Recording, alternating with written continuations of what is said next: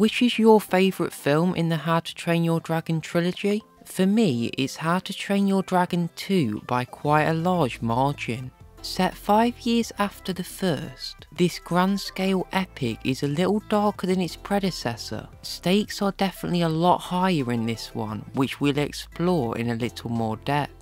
Even if it wasn't clear to Hiccup in the first movie, Stoic cared so deeply for his son, showing tough love in the hope that Hiccup would one day take his place, served for some great character development for Hiccup growing as a character.